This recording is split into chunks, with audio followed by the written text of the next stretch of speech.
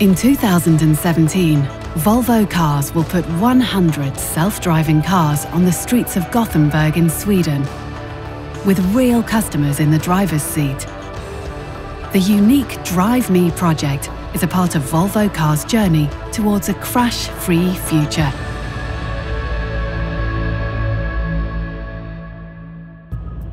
Volvo has now designed a complete system solution. Multiple radars, cameras,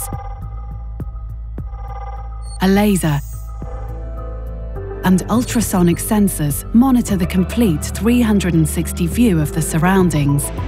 A network of computers processes the information, high-performance GPS, and a cloud-based 3D digital map, continuously updated with real-time changes in the traffic environment. If anything fails, there is a backup solution, just like in an aeroplane. This includes vital components such as computers, sensors, steering, and brakes.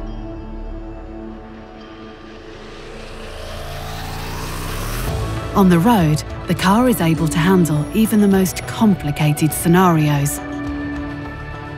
The technology is so reliable that the driver can focus on something else without having to pay attention to the traffic. Just like good drivers, potentially critical situations are approached with sensible caution. And in an emergency, the car reacts faster than most humans.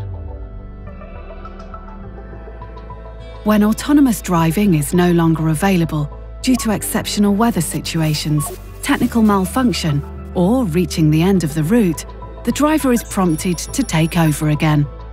If the driver doesn't take over in time, the car will bring itself to a safe stop. With the Drive Me project, Volvo enters uncharted territory in the field of self-driving cars. Taking the final step to driving safely in real traffic with ordinary people behind the wheel has never been done before. And for drivers, the everyday commute transforms from lost time to quality time, open for work or pleasure. The choice is entirely yours.